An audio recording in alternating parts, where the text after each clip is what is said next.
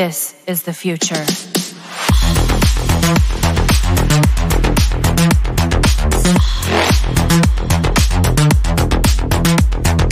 Evolution.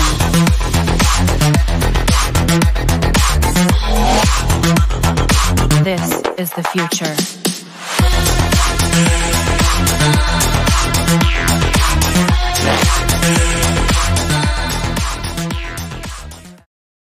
Hello, my fellow Dream Chasers. Kenzie Retro, the original Dream Chaser here. Now, I wasn't able to find 10 moments on my YouTube channel, so I wasn't able to put together my top 10 channel moments of 2019. But my favorite moment on the channel had to be when I hit 100 subscribers a few months ago.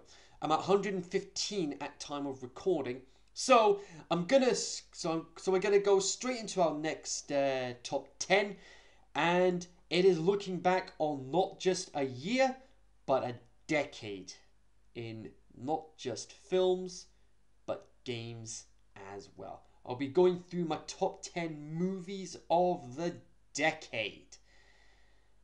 Oh man, where to even begin with this one? It was a Herculean task for me to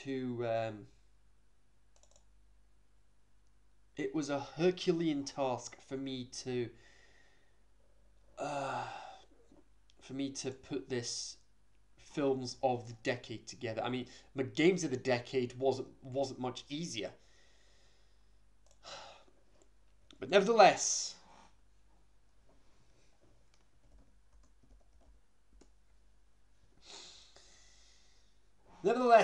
this is what we have in store.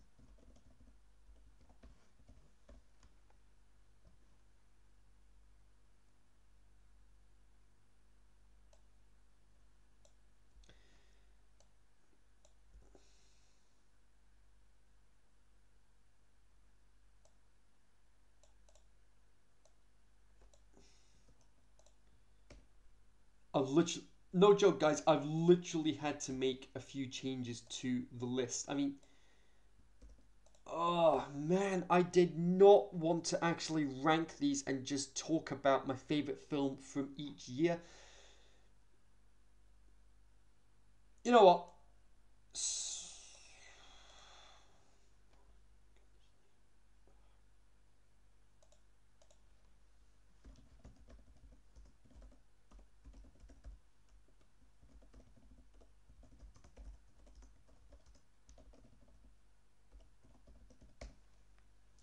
But I've done it anyway, regardless. It is something I did not want to do. I did not want to rank worst to best, but I've done it anyway, regardless. So what I've done is I've picked my favorite film from each year of the 2010 decade, from 2010 through to 2019. You'll already know one of the films. You already know one of the films from.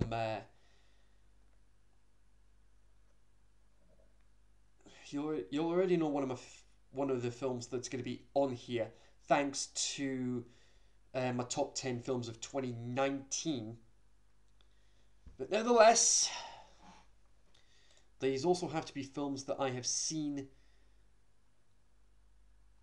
at some point throughout the. These have to be films I've seen at some point throughout the decade as well. So there is a bit of leniency here. As long as the film came out during the decade, then it's eligible for this list. So, let's get started. Number 10, And we are starting off with 2012. And what an action-packed year we had. We had the first Avengers film. We had The Amazing Spider-Man. Critically acclaimed classics like Life of Pi, Lincoln, and Argo. You had the climax of the Christopher Nolan Batman trilogy with The Dark Knight Rises. You had Disney managed to hit it out of the park with films like Brave and Wreck-It Ralph. You had the start of the Hunger Games franchise. You had Jennifer Lawrence kicking it into high gear with an Oscar-winning role in Silver Linings Playbook. We had the film adaptation of Les Miserables. I could go on all day, but my pick for 2012 Film of the Year was Skyfall, celebrating 50 years of James Bond. Daniel Craig's third outing as the 00 agent and the last appearance from Judi Dench as M. It was an emotional roller coaster. We got to see the DB5 back in action, and we also saw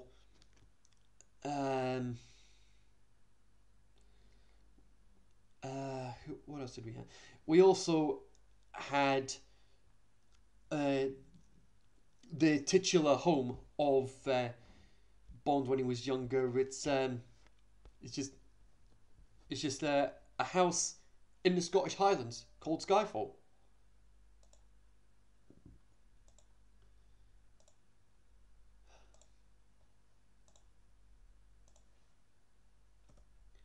Right, number 9, and we are heading to 2016, and oh my goodness me, what another fantastic year this was. We had Deadpool with his first solo movie. This is how he should have been in X-Men Origins Wolverine. What I said about that, the better. Disney got political with Zootopia, or Zootropolis over here in the UK. They had the Jungle Book remake. We had musical moments from La La Land. And Marvel hit it out of the park again with Captain America Civil War and Doctor Strange. DC also had a couple of films out in this year as well, with Batman vs Superman and Suicide Squad. We also had the start of a spin-off series in the Harry Potter universe, Fantastic Beasts and Where to Find Them. Star Wars had a great bridge between episodes 3 and 4 with Rogue One, but my pick is Finding Dory. 13 years we had to wait for a sequel to Finding Nemo, and it's just as emotional as the first film. Dory trying to find her parents, and it is just, like I said, it's an emotional roller coaster among other things. Number 8, 2014 is our year of choice for this year, and just from this alone, we've already got some incredible films. We had Interstellar, we had Boyhood, we had X-Men Days of Future Past, we had Michael Keaton in Birdman, we had Dawn of the Planet of the Apes, and Marvel at it once again with Captain America, the Winter Soldier, and Guardians of the Galaxy. But my pick, the Lego Movie. How awesome is this film? It is up there as one of the best animated films of all time. It's just a shame that it just missed the cutoff for the Oscars. But it doesn't take away from the fact that it is, well, an awesome film.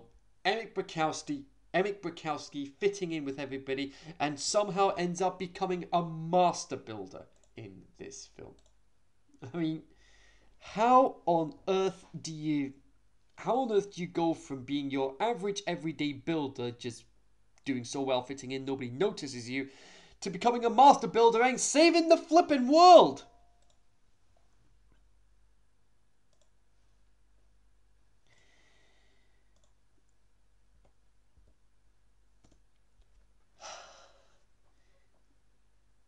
So here we go. It is number 7, and it's 2019. Now, if you paid attention in my top 10 films of 2019, you'll already know what number 1 is. There were a lot of films that came out this year. Some good, some not so much. But I'm only going to be focusing on the good films. Once Upon a Time in Hollywood, the latest one from Quentin Tarantino. There's you've got Martin Scorsese directing The Irishman. For Netflix, you had films like Toy Story 4. You had Joaquin Phoenix as the Joker. How did I manage to forget about that one in my top 10 films? But anyway, and Disney went overboard on the remakes. Dumbo, very forgetful. You had the Aladdin remake. You had the Lion King remake. Frozen 2 from Disney.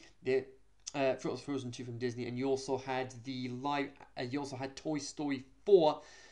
Biopics in the form of Rocketman and Ford versus Ferrari. Then we get to Marvel. Captain Marvel, Spider-Man Far From Home, and my film of the year for 2019, Avengers Endgame.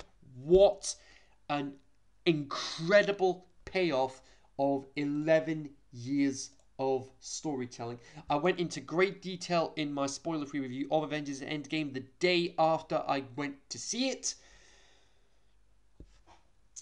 And yeah, it was just incredible to see. It was just incredible to see such a great payoff with so much marketing, and it ended up becoming the highest grossing film of all time.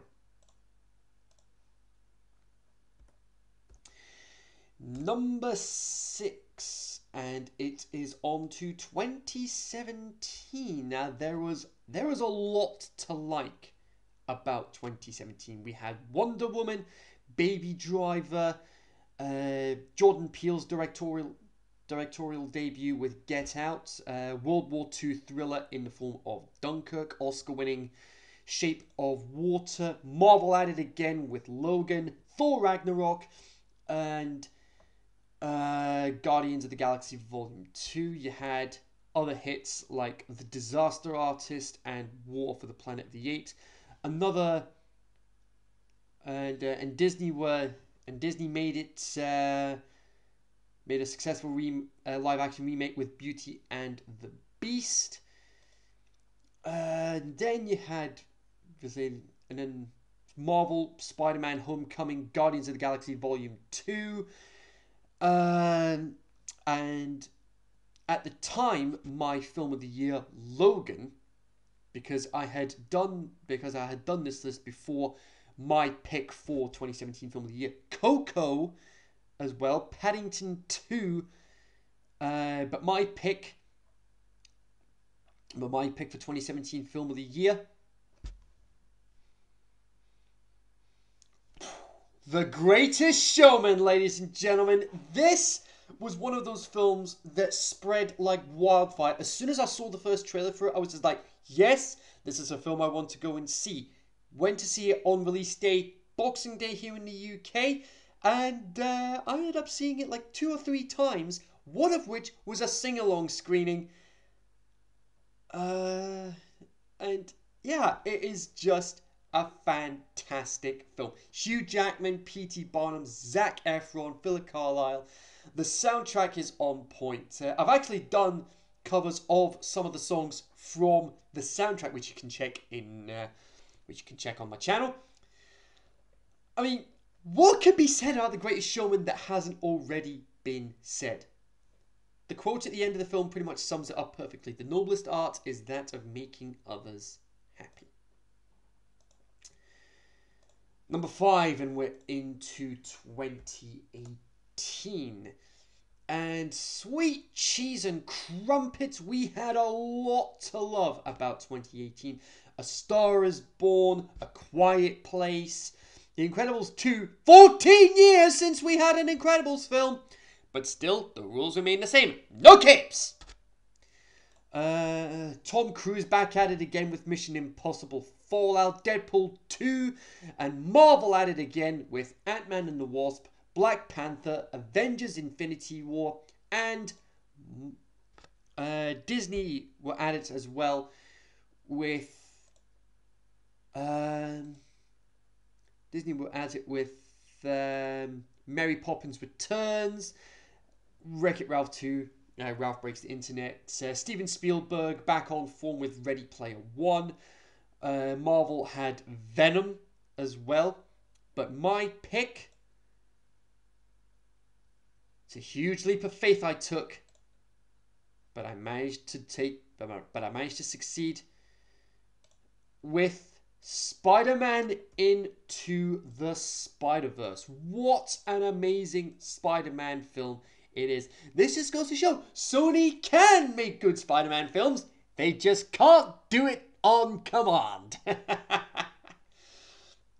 I mean, the leap of faith scene in the film, I've lost count of how many times I have watched that scene, and it's still a great moment of emotional triumph. The score, the music, the song, the lyrics. Can't stop me now! Oh man, I want to watch that. Oh. And then my favorite side character in the entire film. My favorite side character in the entire film. Peter Porker as Spider-Ham!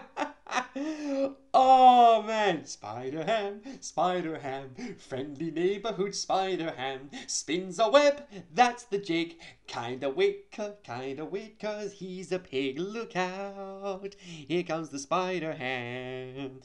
Life is a plate of bacon, when trouble's in the making, you'll find the Spider-Ham. What a pig. I'm right here. And then, next to the leap of faith scene, another one of my favorite scenes from the film. What are you, some kind of silly cartoon? You got a problem with cartoons? And then he just goes to town on Scorpion with the help of Spider-Man Noir, played brilliantly by Nicolas Cage, might I add, and Penny Parker. Oh, did that feel like a cartoon? Oh, I love this film. Great introduction of Miles Morales, and the underground bunker they have. You can see all the suits from various Spider-Man timelines, including the PS4 Spider-Man suit from the game. Oh man, what an incredible film. And it's no surprise that it won. It's no surprise that it managed to win Best Animated Film at the Oscars. And it's easy to see why.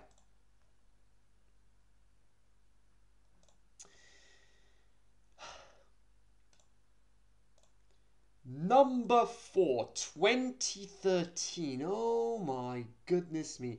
Now, not much from this year to really be of note, but we've had a few award winners like Gravity and 12 Years a Slave, the climax to the Cornetto trilogy with The World's End, you had Star Trek Into Darkness, Marvel with Iron Man 3 and Thor the Dark World, DC had Man of Steel, Disney, Monsters University, but my pick for 2013 Film of the Year, Rush. Now, those who know me well know knows how big a Formula One fan I am. And this is a great dramatization of the rivalry between James Hunt and Niki Lauda during 1976 Formula One season. They even start the rivalry beforehand back in their Formula 3 days. The way they recreated Niki Lauda's crash, it is a harrowing sight to see, but it was so realistic, and it's one I'd highly recommend, even for a non-Formula One fan, because this got a lot of media attention.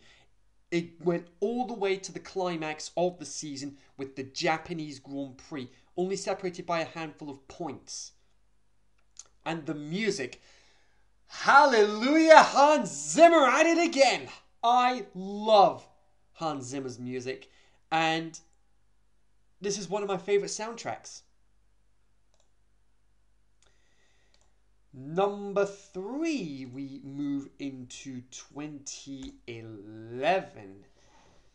And we had the climax to the Harry Potter saga with the Deathly Hallows Part 2. Ryan Gosling in Drive. We had Hugo, as well The Adventures of Tintin. X-Men First Class, the start of the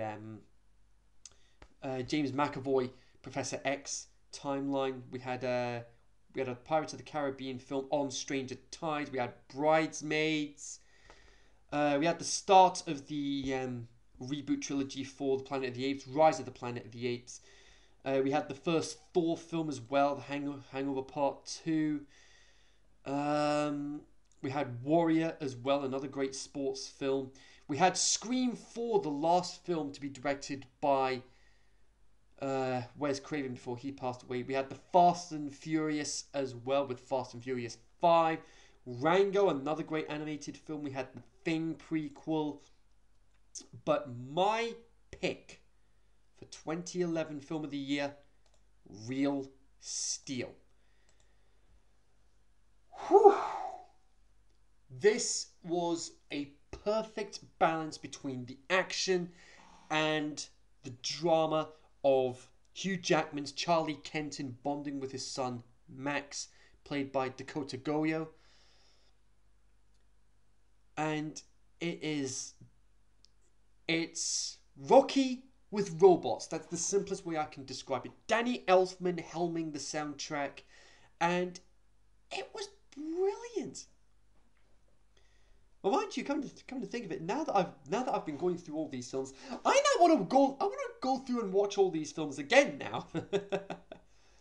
Oh, the joys of putting together these lists. You find these films you've not seen for a while, and you're just like, yeah, I want to see this film now. I want to go and watch this film again now. Number 2, and we are heading right back to the start of the decade with 2010. Now, what another award-winning year here. We had Leonardo DiCaprio in Shutter Island. We had the start of the How to Train Your Dragon trilogy. We had The Social Network. We had Black Swan. We had Inception. We had The King's Speech. Scott Pilgrim vs. the World. 127 Hours. The remake of True Grit. Disney with Tangled. Harry Potter and the Deathly Hallows Part 1. The climax of the Shrek franchise with Shrek Forever After. Iron Man 2. Tron Legacy. But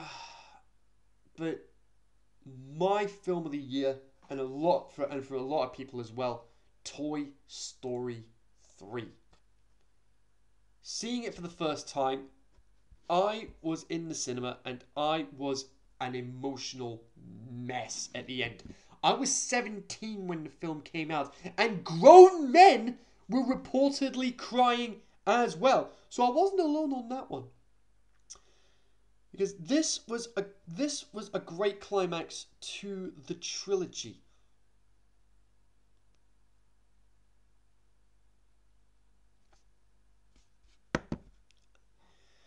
What an incredible film it is. And it's like I said, what can be said about it that hasn't already been said? One of the few animated films to be nominated for Best Picture, and it's easy to see why. It won Best Animated Film, which is not really that big a surprise.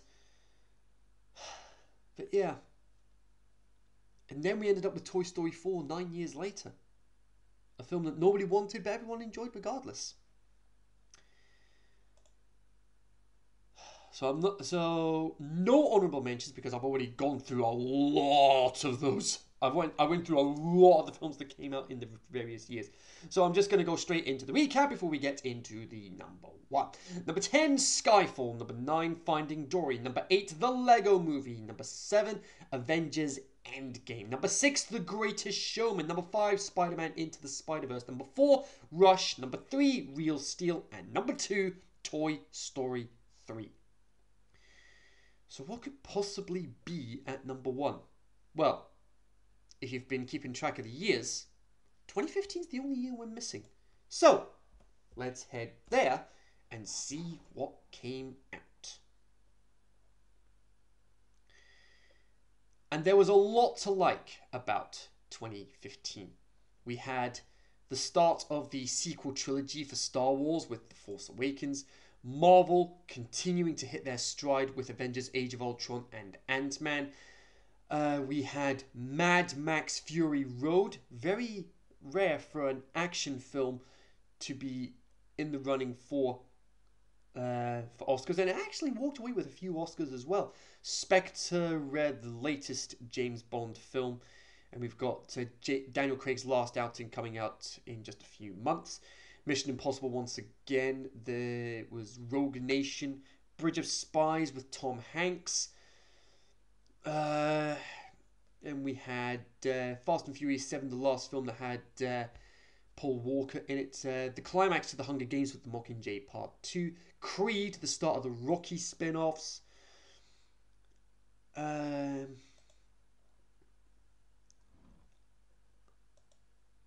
But my film of the year, and more importantly, film of the decade, from 2015, Inside Out. Now, I watched the film just a few days ago, and it is an emotional roller coaster unlike anything that has come before or since. What happens when you travel inside the head of a young 11-year-old girl?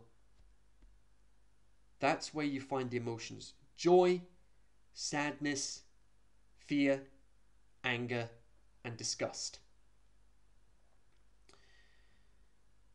This film came out at a time when I really needed something to help me cope emotionally.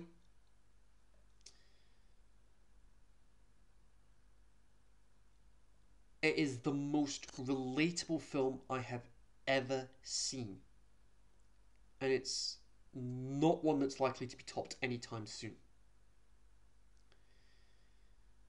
Looking deeper into it, it's a film that talks about mental health issues. Who would have thought? Who would have thought?